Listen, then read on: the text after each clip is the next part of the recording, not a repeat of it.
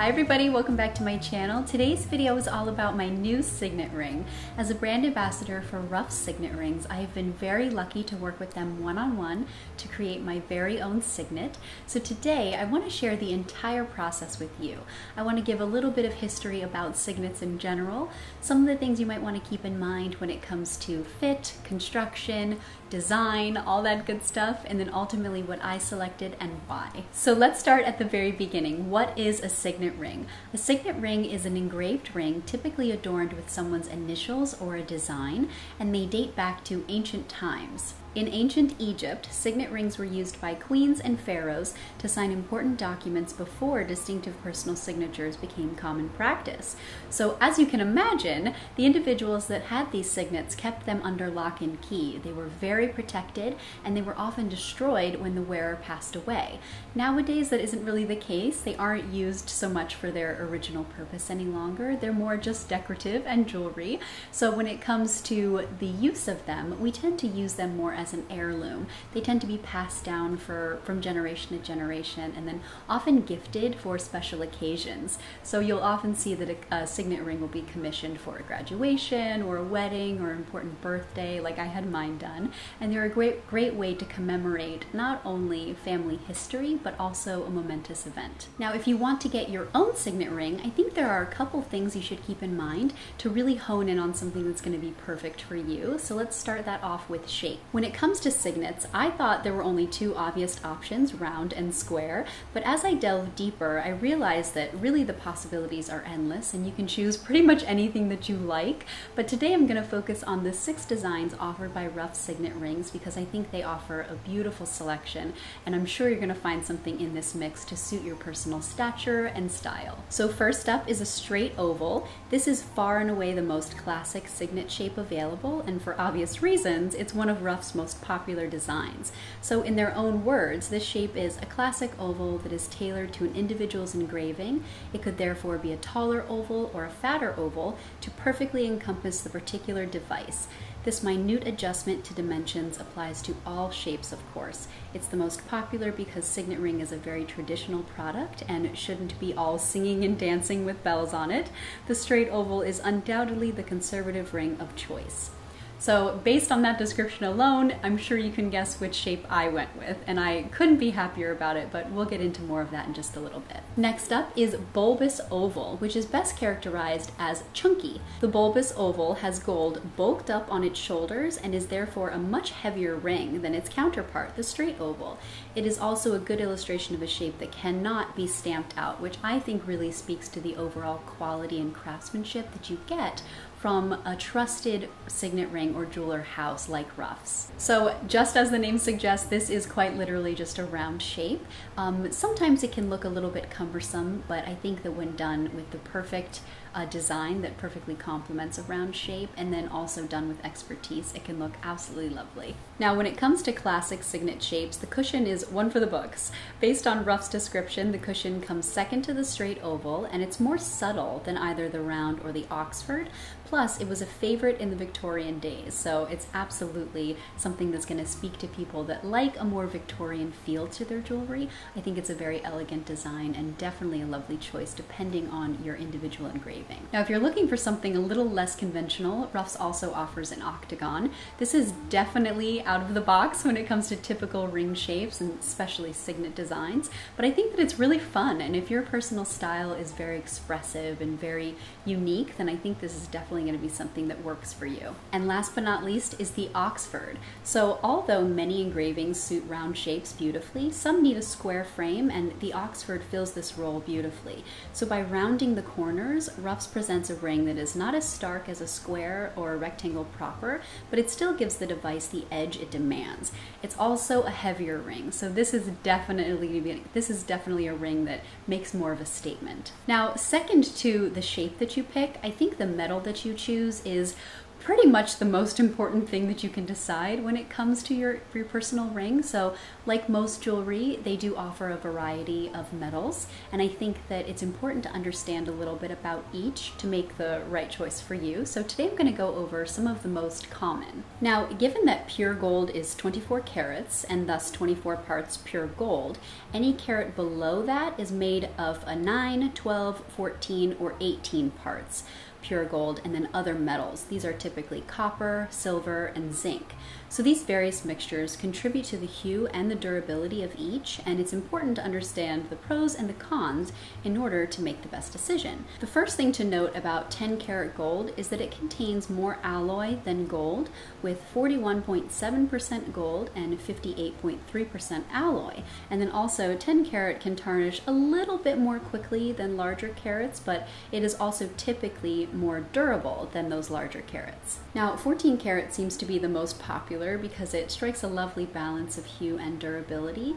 Typically, if you do want to wear your ring regularly and you work with your hands a lot, excluding major work, obviously don't wear it to a construction site, but if you do, then you might prefer a 14 karat for its slightly higher durability. And last but not least, for the sake of this video, is 18 karat, my personal favorite. I've owned quite a few pieces of 18 karat gold over the years, and I haven't really noticed a difference in durability between it and my 14 karat gold pieces. That said, I have gone for high quality 18 karat and really trusted the craftsmanship behind it, but I just love it. I think that it has the beautiful gold hue that I love in gold jewelry. It complements my skin tone very well, and it just adds the perfect vibrance and light to my skin, so I personally love it, and it's definitely what I was going to choose for this signet, even before talking to the Ruff's team and really understanding how they set their 14 and 18 apart from each other and really work to make sure that the 18 is durable. So now let's go over the type of engraving you can get, and then we'll touch on the designs. So when it comes to an engraving, there are typically 3 commonly used types. There's machine, laser, and hand. So machine engraving is, as the name suggests, done with a machine, and it's typically something that you find in mass market jewelers. It's readily available and relatively inexpensive to produce. So to create this type of engraving, the ring or the pendant is secured in place, and an engraving tool executes the inscription or design while the engraver or the designer traces the pattern. So as you can imagine, this method can be limiting because the machinery is only capable of producing the templates it is equipped with, so you have to choose what's available, and you're left with very little room for creativity. Also, as with most mechanically produced items, the engravings tend to be very precise and very neat, with very little, if any, variation from piece to piece. So along those same lines, laser engraving is similar to machine engraving in that it uses a machine, and it does have some limited creativity involved, but it is a little bit more forgiving than machine engraving when it comes to your choices. In this case, a design is programmed into a computer and then produced by a laser. So unlike machine engraving that is limited to only a set number of templates, laser engraving allows for more customization. And then another benefit of laser engraving is that it can be used on a variety of metals, including gold. So you can also have it done on titanium and stainless steel. Then last but not least is my personal favorite, hand engraving. As you can imagine, this is very time intensive, and usually the price is representative of that, but I think that there's nothing more lovely when it comes to an engraving choice. It's just beautifully executed and often in reverse, which is just amazing to think about when you look at the intricacies and the detail. And then also, it's done on such a small surface that you really have to admire and respect the amount of craftsmanship that goes into it. So it's definitely a deeper engraving. It tends to be slightly imperfect, though you can't tell with the naked eye, but if you look really closely, you can see the little nicks here and there from the tools that make the engraving, and I just think that it's absolutely worth looking into if you do want a piece that's going to be perfectly customized to you, because it has endless flexibility. You can work with a designer one-on-one to come up with a unique design for you, and then they'll literally hand execute it, so it's much more flexible. And then also it just really speaks to the craftsmanship and the quality behind a handmade item that I personally really love. So now let's go over the individual designs that you can choose from. First up is heraldry, which is essentially the system by which coats and arms and other armorial bearings are devised, described, and regulated. So a family crest or a coat of arms is a heraldic design that represents a family or families, person, state, organization, or corporation. And given the historical purpose of a signet, you can imagine that these are a very popular choice for engravings. So oftentimes in this instance, a customer will either have their crest already accessible to them, or you can work with a team like the team at Ruff's to uncover yours and discover it. Now, not every family has a family crest, so keep that in mind. And if you don't uncover one, then don't be discouraged, because you can come up with something custom and just as meaningful and special, I think. Next is heraldic symbols. Now, technically, a family crest is a heraldic symbol, but what I mean by this is more just symbolic images, so birds, feathers, flowers, different things like that. And when it comes to symbolism, there are countless options with different meanings to suit everyone. Next up is a monogram, or your initials, and this is very popular when it comes to signets. This is something you'll typically find in mass-produced signet rings as well. There are definitely plenty of those online that you can find for different price points, and they'll have either one initial or your traditional monogram. And then last but not least is a 100% customized personal design. Now, this is something that is definitely not going to be available at mass market produced jewelers, but if you do work with a very small design house and jewelry house like Ruff's, they can work with you one-on-one to come up with a design that's 100% unique, and I just love this. I think it's definitely a benefit of creating something bespoke and then also working with someone with an immense knowledge and then also just an incredible wealth of craftsmanship at their hands. It's definitely going to be a pricier option depending on who you go with, but I just think that it's another great way to really speak to who you are. And I've definitely seen some amazing, creative, and just delightful designs that really say something about you. And if it is a piece that you want to wear regularly, I think that the design you choose should be representative of what you want. So out of all of the options that we've gone through, definitely spend some time to come up with something that just feels right to you. Don't pick something because you think you have to pick it for a signet, because really the possibilities are endless and you should ultimately choose what speaks to you and makes you feel good. So now let's go over what I selected and why. So like I mentioned earlier, I went with the straight oval because it is the most traditional and it definitely speaks to my jewelry tastes. I have collected a ton of signet ring images and I shared those with the team over at Ruff's, and they helped guide me to choose something that aligned with what I had in my mind, and the straight oval was definitely representative of that. I also went with 18 karat gold because, like I said, I just love it. I think it's absolutely beautiful. It suits me, my personal skin tone, and my style very well, and it complements the other jewelry that I have. And then I also went with a smaller size to fit my pinky. I have chosen to wear my signet on my pinky finger because I like that it makes a statement, because not everyone wears a ring on their outer digits basically, but then on top of that it's still subtle and small enough to not be overpowering. So it's just the perfect balance for my personal jewelry tastes. And then when it comes to the design, I went with a symbol.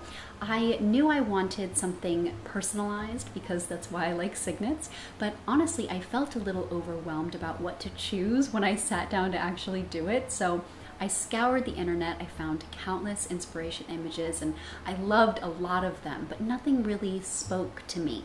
So what I did was I texted my sisters and I asked them, when you think of me, what's an animal or a phrase or an expression that instantly comes to mind? And almost immediately they both agreed on bumblebees, because they said a bumblebee is small but strong and definitely resilient, and that reminded them of me, which I love. I instantly loved that. And so then I looked into bumblebees more and I was completely in love with what they actually represent when it does come to symbolism. So bumblebees are often connected to the sun and they often represent brightness. It also symbolizes community, cooperation, hard work, and personal power, which are things things that I absolutely love and strive for in my everyday life. And then on top of that, they also serve as a reminder to pursue your dreams no matter how great they seem, and to also extract the sweetness of life. I mean, how amazing is that? These are definitely things that I want to be reminded of on a daily basis. So I sent over my interest in bumblebees to the Ruff's team, and they sent back some amazing old designs, and I selected my favorite, which has a lovely halo or crown of roses and a beautiful bumblebee design in the middle. It's absolutely perfect. I could not love it more, and it absolutely speaks to my personal style in so many ways, and I am just completely over the moon with it. It's the perfect piece for me. And there you have it. That's a quick 101 on signet rings in general and what you should keep in mind when you go to get your own, and then also the one that I selected and why. I've also put all of this information together in an ebook. It's completely free. I'll put the link down below. That way you can refer to it as you need and take it with you to different jewelers or on this journey. And I cannot thank Ruff's enough for this amazing gift. It's just everything that I wanted and more. Their craftsmanship, attention to detail, their customer service, it all far exceeded my expectations, and I cannot recommend them enough. So I'll link everything down below, and like always, thanks for watching, and I'll see you in my next one. Have a great day.